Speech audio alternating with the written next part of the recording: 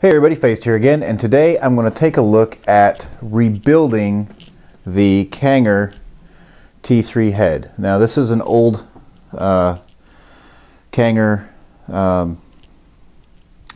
bottom piece. It's got the coils in it. This one is starting to give me burnt flavor. I don't know, I've been using this maybe 3 weeks, a month, something like that. So it's time to change it. I could spend $3.50 and buy a new one, or I can attempt to rebuild it. I'm assuming it's going to be similar to rebuilding a VV Nova. The only difference is that instead of building on the top where it's easy to get to, we're going to have to get down inside of here and see what we can do if we can work down in that little ego fitting. So let's get to it and see if we can't take this thing apart, see how it's put together, and see if we can't build a new coil. Okay, here we have our used T3 head, and let's see if we can get this thing apart. This little rubber silicone grommet slides off. We'll set that aside. Let's see, you got this little post in here that wiggles off, and we'll set that aside, and I'll let you see down into the coil here. And it looks like got two pieces of wick that don't have anything on them, and then down inside here you can see the coil. Alright, so how are we going to get that out? Let's try to pull this out first.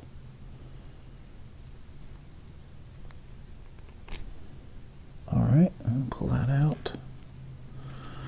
And there we go. There's our old wire.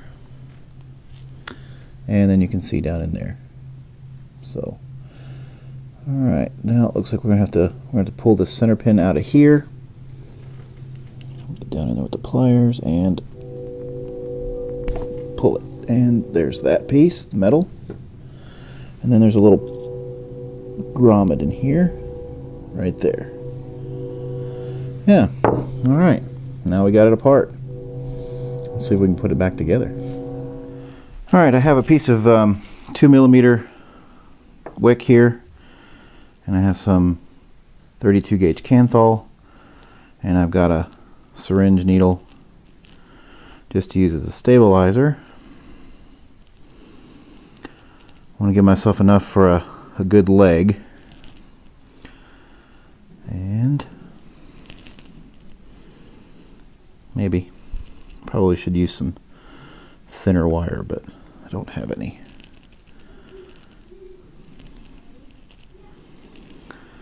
And we'll do 5 wraps. Pull it off the needle.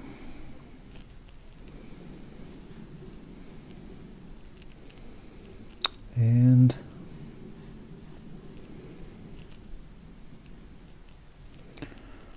this is a little bit too thick a wire for this purpose, but if I had some 36 that would be better, but I don't, so.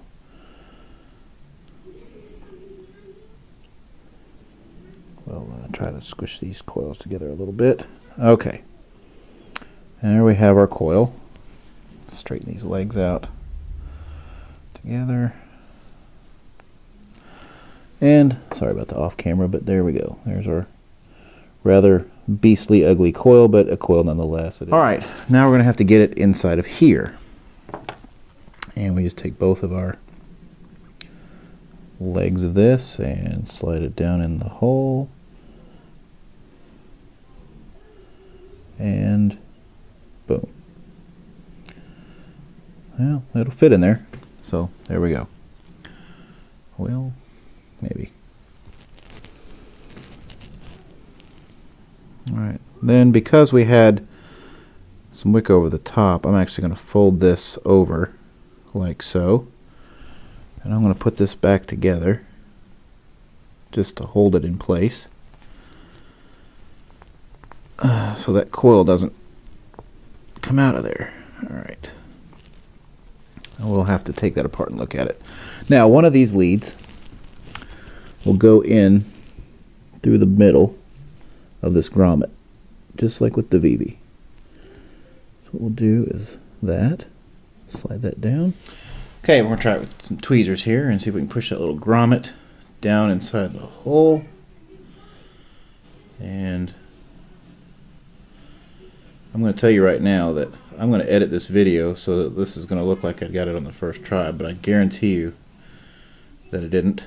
This is a pain in the ass. But get you a good pair of tweezers and you can get it down in there. Alright, so let's see, we got that wire tight, that wire tight. Now this is going to go, you have one wire sticking out through the grommet hole, and you got one wire on the outside of the grommet hole, and that's your ground, that's your positive. And we're just going to take our tweezers and we're going to reinsert that center post. Maybe. And there we go. Alright. And you can see that it is in there. Yeah, we have our positive and our negative. I'm going to pull this back off here and just check my coil, make sure, oh, it's not all jacked up here.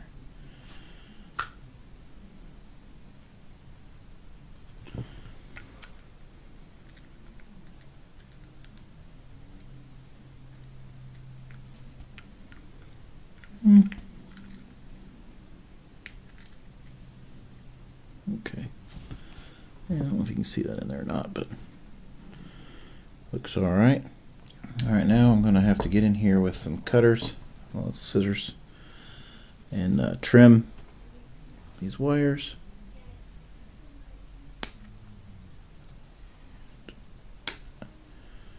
There we go. Alright, now that's trimmed off. Alright, well, let's test it and see how we did. Okay, now I've got my coil in there, as you can see, and I'm going to check it with the resistance. 2.34 ohms, so just about what it was when I got it new. So that's perfect. Now we're going to test it, just to make sure we don't have any hot spots on it. Don't need that. And put on an Ego battery in case I blow it up. And looks good. Nice red coils, no particularly hot spots on it, so alright. Now, because we have these we had these wicks that were over it before, what I'm going to do is I'm going to bend this up and put it back in that channel like it was when it came, before I put the center post back in there. And try to push that back in like so. Good. Alright. I will trim my wicks like the original.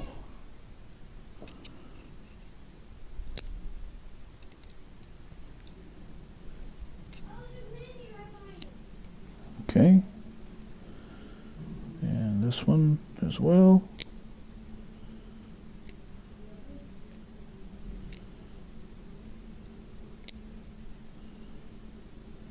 All right. Whoops, forgot one piece. Got to put this little silicone cap back on here. And ta-da, we have rebuilt our Kanger T3 head. But as they say, proof is in the pudding, so I've got a working one here. Take this head off and put this one in and see how it works.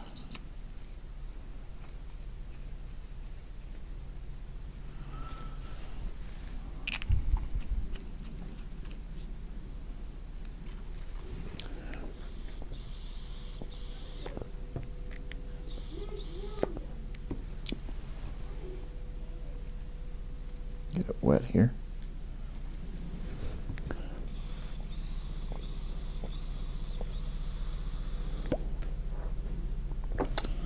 And there you go. One rebuilt T3 head. All right, so this is my Kanger T3 on my Axton SL with the rebuilt head that I just did.